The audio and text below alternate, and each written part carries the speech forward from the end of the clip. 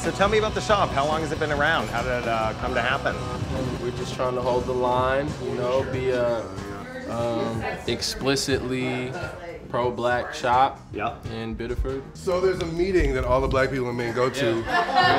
We know it's rigged. We know it's rigged. Yeah. We know it's rigged. We do our best regardless. Doing it regardless. And your mom employs me. Bang. Yeah. That's cool. That's a big deal too. Shout out mom. That's a big deal too. Shout out moms.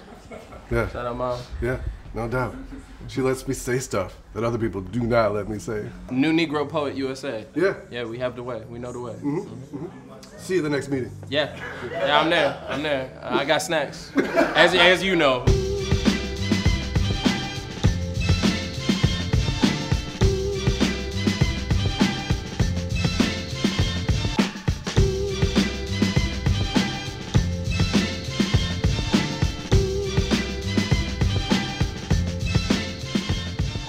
Yeah, so this is Palestiner. This is literally my favorite restaurant in Maine.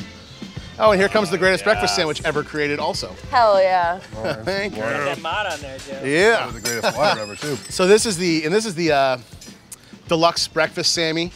So I've gone and substituted the Taylor ham roll in here. Smashed potatoes, the Palace potatoes. And they do like a baked egg, so it's like an egg square with pickled jalapenos, mayo, and cheese. And they use the Thomas's sandwich size English muffins, which is key.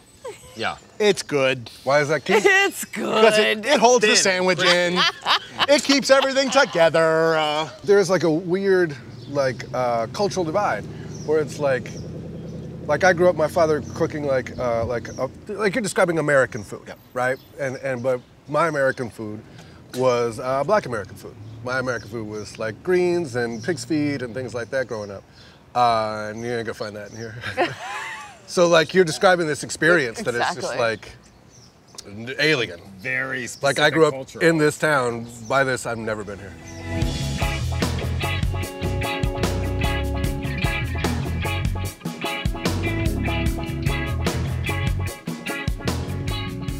I loved working in a liquor store. I've never been blacked out more in my life before 5 p.m.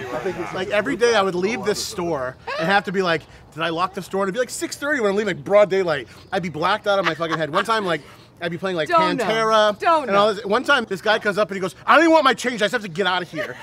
I'm just standing behind the thing with the music blaring, just shooting rumples. I had my favorite was to make like the wine, like the shelf talkers. My favorite one, it lasted 2 days before somebody noticed. It said, don't be a fuckface, buy some Robertson. And I had it up for like 2 days before somebody was like, do you see the fuckface sign back there? It got said without me saying it, but I was going to say, I think the driving force of the show is your collective inability to focus. Yes. Yeah. I really think Look at that's this it. This is the first time come on someone's now. really hit the nail on the head. I think that's it. Driven to distraction. As the crow flies. As the crow flies. Yeah. We just go there. We just go. And then we go someplace else. It's straight line, like from A to B. But it's incredible that you guys can focus on your inability to focus. Like you're talking, like this is the longest you've spoken about anything. Is We are all literally God's prototypes. All three of us. Now I feel like it went in another direction. Yeah.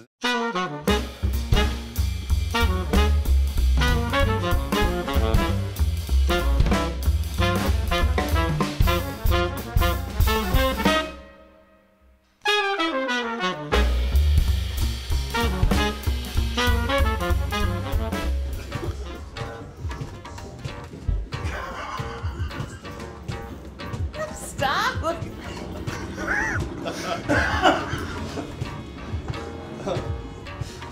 No, you're too handsome. I gotta go. I gotta go.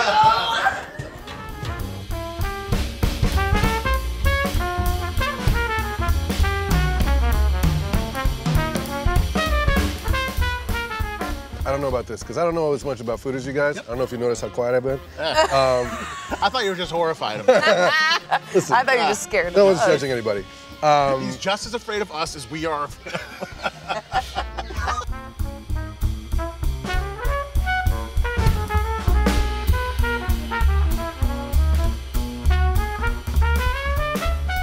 Whoa, whoa, whoa.